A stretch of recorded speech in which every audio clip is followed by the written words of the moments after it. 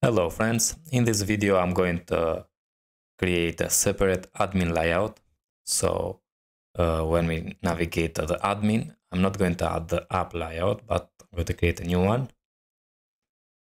And also I want to show you, here is the GitHub repository for this project. So github.com/laraveler/laravel-permission. Okay, so let's open the terminal. And I'm going to cd in the code and cd in the admin. Open this with VS Code and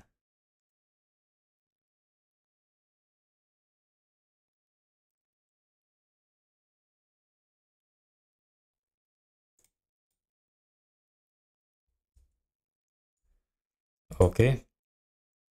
Now the first thing, I'm going to open the web routes, and here we have the route.get for dashboard. I'm going to do the same thing, but just change the name here. So copy that and paste it down there and say admin. And also here I'm going to say admin.index. We don't have that, but I'm going to create. The name is going to be admin.index as well. And the middleware now is going to be authentication, and also the role admin. So this is coming from kernel PHP. Here we add 3 middlewares: role, permission, and role or permission. And for that we can add here the role and the name of the role. Save this and go to the browser and say here admin, and we redirect to the login page because we have this authenticated middleware. Let's log in as admin, and we redirect to the admin. So we need to create the admin index, which was not found. So let's go and create that. In the views, I'm going to create new folder, name it admin, and here new file, name it index.blade.php. Index.blade.php. In here, now I'm going to create a new layout to work in the admin. I'm going to save this as admin, so go to the app layout and save this as, and change the name to be admin. Also, we need to change in the app view app layout, save this one as the admin layout, and change the name of the class to be admin, and also the return view layouts admin.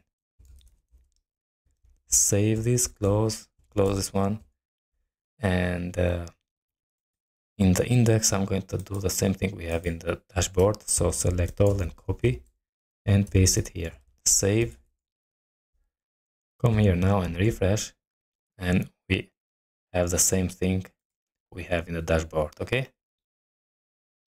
If I want to change something now, because I am in the admin layout, and so for example I don't want the header here, remove that, save, and also we need to remove from here the slots because we don't have now the slot header.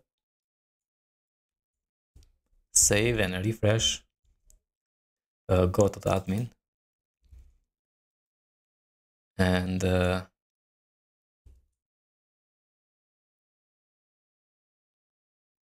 admin layout and the index. Yeah, we are okay. What?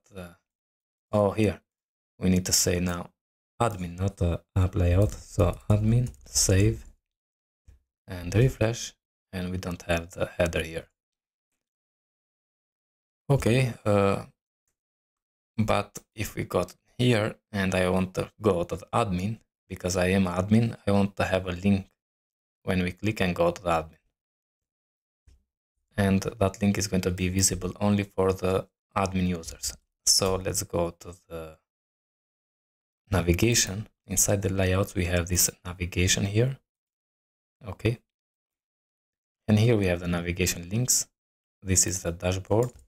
So this one, copy that and say here role.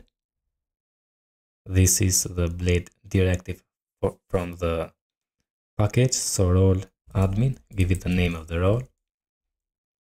And anything inside this is going to be, and role here is going to be visible only if the user has the role admin.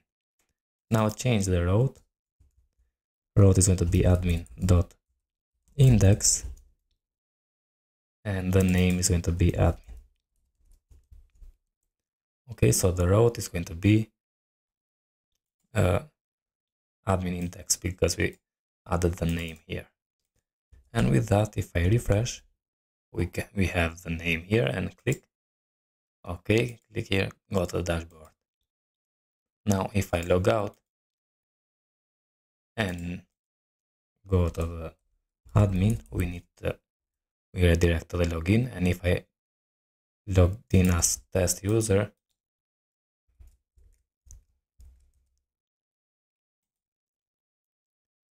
we have the 403 in the admin area. If I go to the dashboard, also we don't see the link here.